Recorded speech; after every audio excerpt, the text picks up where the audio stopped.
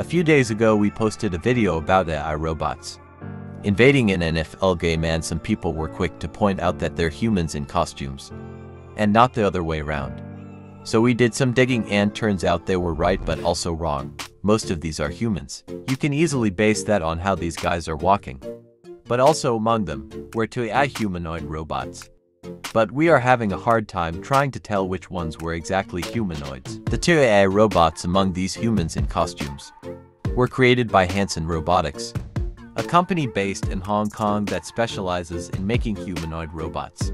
They are known for creating Sophia, one of the most advanced and famous robots in the world. Sophia has been granted citizenship by Saudi Arabia and has appeared in many interviews and events.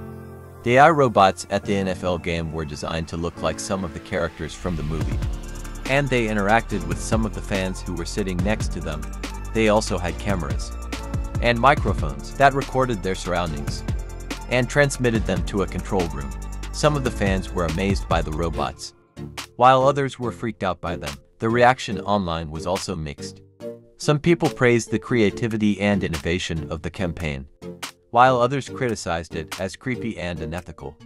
Some people also questioned the safety and security of having AI robots in public places, especially in a crowded stadium. What do you think about this?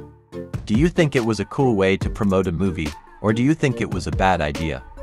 Would you like to see more AI robots in real life, or do you prefer to keep them in movies? Let me know your thoughts in the comments below. And if you like this video, please give it a thumbs up and subscribe to my channel for more content like this and stuff related to robotics, and sometimes we post things to do with construction and architecture and engineering too.